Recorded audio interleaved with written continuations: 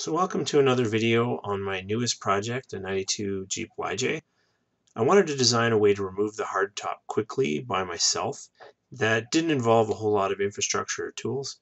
So what I did is I actually designed a system where it can actually lift off its own roof using a series of ropes, hooks, and pulleys. So here you can see I fastened 4 different eye hooks aligned with the 4 corners of the roof and hooked pulleys and a small gauge nylon rope through each of the pulleys. Then from here, the ropes go and collect into a very large roller. So you can see the 4 ropes here, which also combine down here into the primary roller, which allows me to pull from a single direction and lift the roof evenly in each of the 4 corners. Here it just runs through an eye hook just to keep it in the right place, and ultimately connects to another larger gauge rope through this carabiner. On the back half, I have these rubberized hooks. I just pulled out the vents that were in here that were helped ventilate inside the roof and just hook them into those corners. Front, I have to go up over the roll bar. That's a key important step. And then hook it to the other side with another carabiner. At this point, you do have to disconnect obviously all the screws, bolts, and connectors in the roof.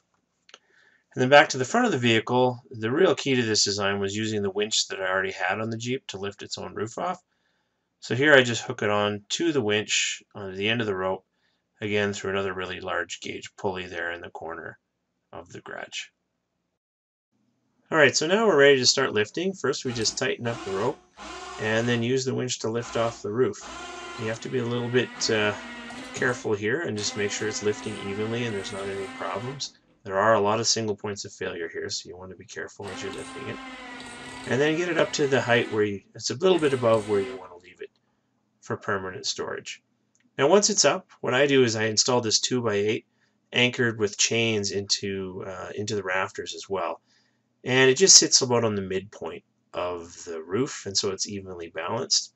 I actually chose to leave the orange lines attached and secured those as well just to another hook in the garage, just so I can make sure that I have a backup in case there were anything to go wrong with that board or get hit or knocked or broken in some way. Alright, in order to reinstall the roof, I first back the Jeep in and I just put a board down so I know where to stop.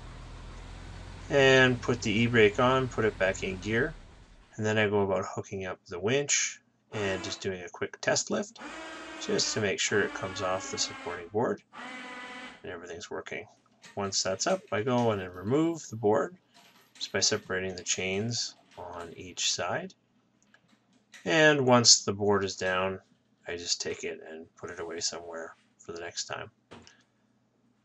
Then back in the Jeep and start the lowering sequence.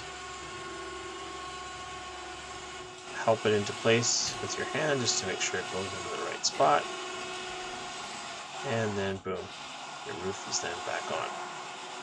At this point I just go around and double check. As you can see, it's in here pretty snug and firm.